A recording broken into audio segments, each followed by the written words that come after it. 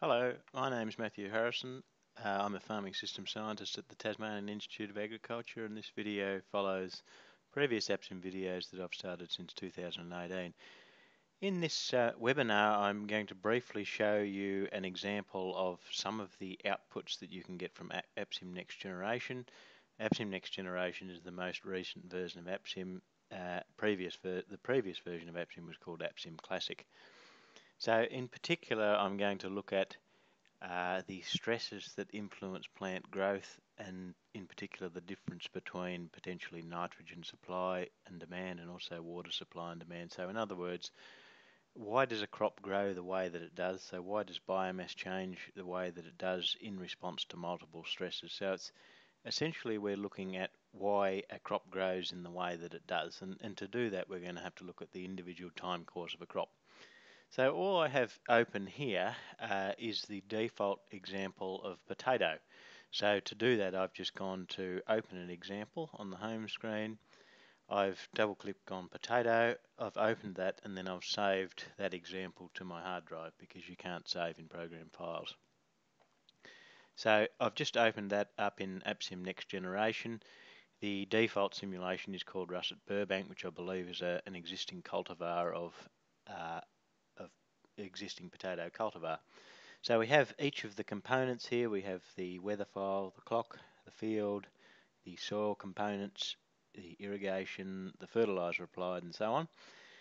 Now in this webinar I want to specifically focus on these graphs and specifically the variables that come out of APSIM. So if we click on report, and I've mentioned this briefly in previous simulations, if we have a number of components here, and if we want a variable related to that component, we put that variable in square brackets. So for example, if we want a variable out of the clock, if we want the daily time step out of the clock, we have to put in clock in square brackets, followed by this full stop, followed by the name. So one way to see what variables exist is to type in the component name, so clock, then hit the full stop.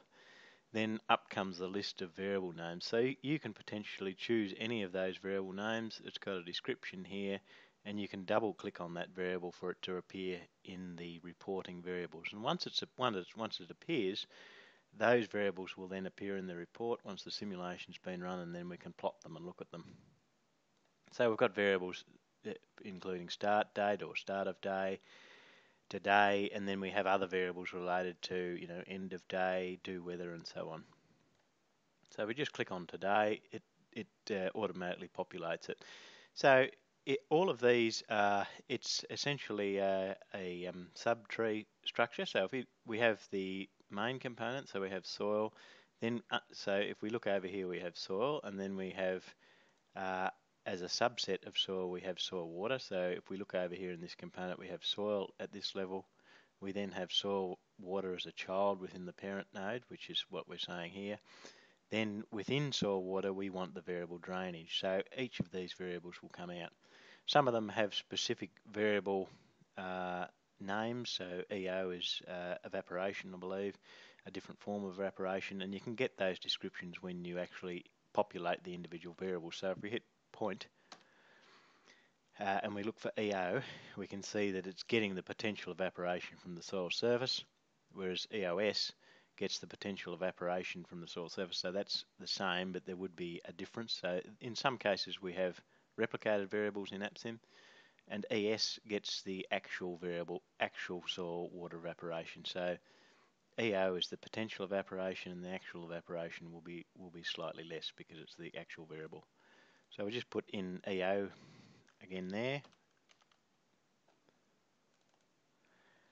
So we then, once we're happy with all the output variables, so we have variables from the clock, we have variables from the soil, we have variables from the plant module, which in this case comes from the potato module, which is here.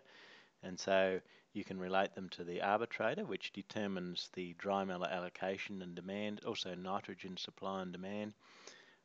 Or we could relate them to leaf components, and these are the individual variables that the model's going to output here. This F of N relates to the nitrogen stress. FW relates to the water stress, which are particularly important variables, and I'll look at these shortly. Leaf area index is LAI. Then we have photosynthesis, specific leaf area. We have phenological variables, root variables and so on. And each of these have been put into the default potato example in APSIM Next Generation. So if we right click and we run APSIM, it's run. It says the simulation is complete. We can quickly check the summary log file that there's no warnings or errors, and there is none. Otherwise they'll appear here, assuming you've got these boxes checked.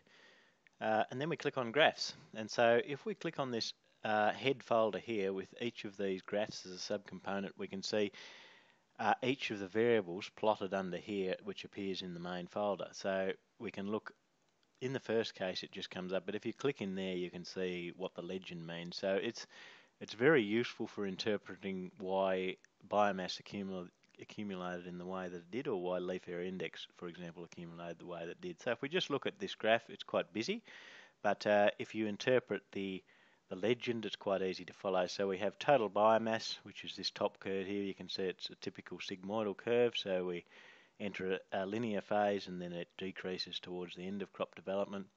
We have below ground weight as that pink line, we have tuber weight as that blue line, and so on and so forth. Then you can look at the amount of nitrogen in the different components, and obviously the total nitrogen is the most, and then you can look at the nitrogen in the different components. Probably the most important, one of the most important things I'd like to point out is this stress factors graph. Now, we can only plot these because we output the variables back in the report file. So we have, as I alluded to previously, we have F of N, which is the nitrogen stress, and F of W, which is the water stress. So if we go back here to the graphs and we scroll down, we can see the stress factors. Now we have to click on it to get the legend to appear, and similarly for any graph in here. Now this orange line relates to the stress evolution over the course of the life cycle since sowing through to maturity, and it's useful for interpreting what happens. So this blue line indicates water stress. So though in the southern hemisphere this makes sense because we're without irrigation, we're in the summertime, so vapor pressure deficit's increasing, solar radiation's increased, and obviously temperature's much higher, so we're getting water stress over summer is essentially what that's saying, and so that's essentially slowing growth. So if that was 1, if all of these three factors were 1, the growth would be potentially unlimited by temperature, by nitrogen, by water stress, or by vapor pressure deficit. So the closer it is to 1, the less of the stress. And so we can see in November and December this crop was stressed a little bit on some days due to temperature. As we went over to January, February, we had more water stress. And then we had this evolving stress of nitrogen over the course of the life cycle. From about January, that nitrogen stress sequentially become greater, and that would have been restricting growth. So if we try and relate those to physical variables, so for example, if we just look at water stress, what it's saying here is that water supply, water demand from the crop and the canopy and vapor pressure deficit exceeds the water supply from the root length, from the soil type, and from the soil specific factors. So if we go over here to water supply and demand, we can actually look at those physical variables. So we have this yellow line as potential potential transpiration. The blue line is actual transpiration. The green line is canopy demand. So where canopy demand exceeds canopy supply is when we have this evolving water stress here. We can do something similar with nitrogen supply and demand, and I'm not sure whether I have nitrogen supply and demand here. So we have we have leaf nitrogen, we have stem nitrogen percentage, tuber nitrogen, root nitrogen, leaf appearance, dry matter allocation. So if we look at the dry matter allocation, we have the dry matter demand from about the end of December onwards exceeds the dry matter supply. So that means the demand is greater than the supply, so you'll be getting a stress related to that. And here we have the nitrogen graph that I was looking for before.